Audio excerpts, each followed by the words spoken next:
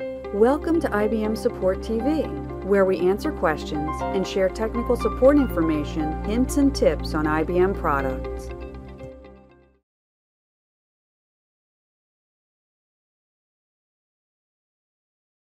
How do I receive a signed certificate from a certificate authority using the iKeyman utility? This video assumes you already have a key database created and a certificate signing request CSR has been completed. If you have not performed the 2 steps above, please visit the comment section for links to these 2 videos. After receiving a response from your certificate authority, you can download the file. For this example, we're using .p7b format. Important: if you're using the iKeyman utility to generate a CSR, then you must use the same utility iKeyman to receive the certificate. Also, you will need to receive the certificate into the same key database file where you generated the CSR.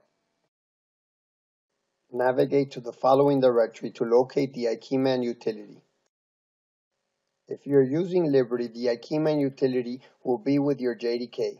For example, click iKeyman.bat or .sh depending on your operating system.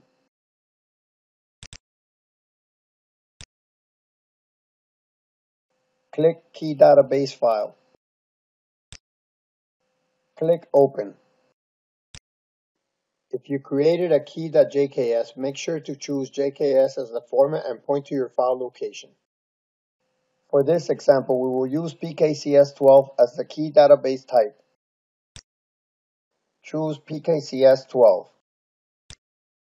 Type the location to the key database file. Click OK. Type the password of the key database file. Click OK.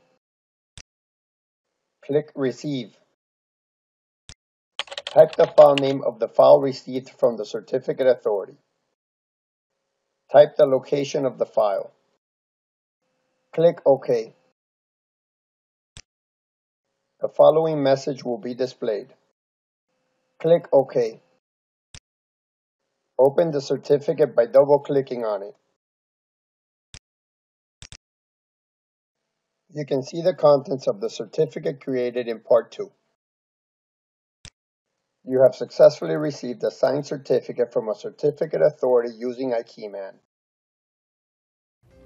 Thanks for watching this episode of IBM Support TV. Please leave a comment with topics you would like to see in future episodes.